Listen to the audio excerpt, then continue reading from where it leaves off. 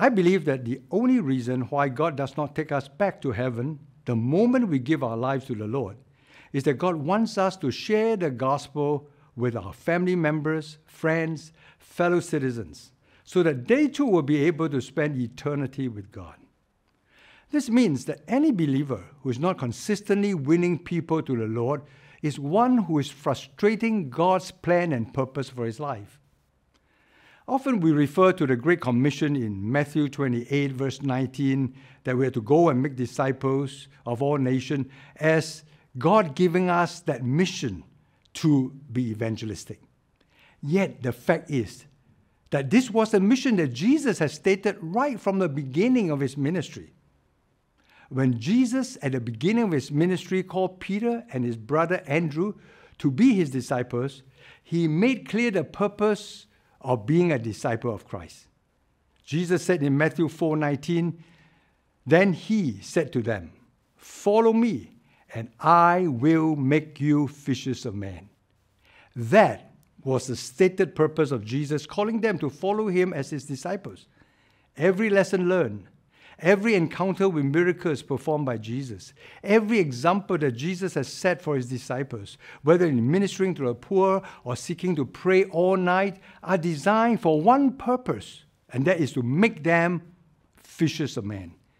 We see the urgency of Christ throughout his ministry to preach to the multitude, to heal the sick, to cast out demons, to move from town to town, tirelessly and relentlessly to preach the gospel of the kingdom of God. Christ was seeking to demonstrate to the disciples the urgency of evangelism. You see, the mark of true discipleship is not how much the Bible we know, how many hours we are praying, how well we can preach, important as these disciplines may be. The mark of true discipleship is an unwavering commitment to preach the gospel with urgency and to become fishers of men. We sense this in the life and the ministry of the Apostle Paul when he said in 1 Corinthians 9:22, "To the weak I became as weak, that I might win the weak. I have become all things to all men, that I might by all means save some." That was the mark of Paul's discipleship, an urgency in evangelism. In the 2 years of the COVID lockdown and restriction, the Lord brought me to the last verse of the last chapter of the book of Isaiah. And I want to read for you Isaiah 66, verse 24. The preceding two verses describe the saints worshiping the Lord in a new heaven and new earth during Sabbath, in seasons of worshiping the presence of God. But notice the last verse of the book of Isaiah in verse 24. "And they shall go forth and look upon the corpses of the men who have transgressed against me. For their worm does not die, and their fire is not quenched. They shall be an abhorrence to all flesh." I shudder when I read verse 24. Imagine in eternity where we enjoy intimacy of relationship with God in exuberant worship. And yet after that, we're asked to look down to hell.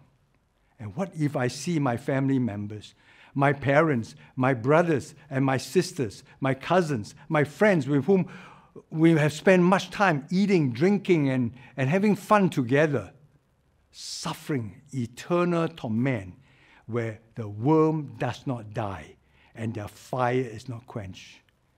My heart was broken before the Lord. I was weeping before him. And I said, "God, give me a renewed sense of evangelism. Refresh me in a new way." I want to end with a word of prayer. But this prayer is a song that I learned to sing as a little boy in a Sunday school where the teacher taught me this song. And this is a song I sing often as I worship the Lord, a prayer as I begin each day. I'll sing it for you. "Lead me to some soul today. Oh, teach me, Lord, just what to say. Friends of mine are lost in sin and cannot find their way. Few there are who seem to care, and few there are who pray. Melt my heart and fill my life.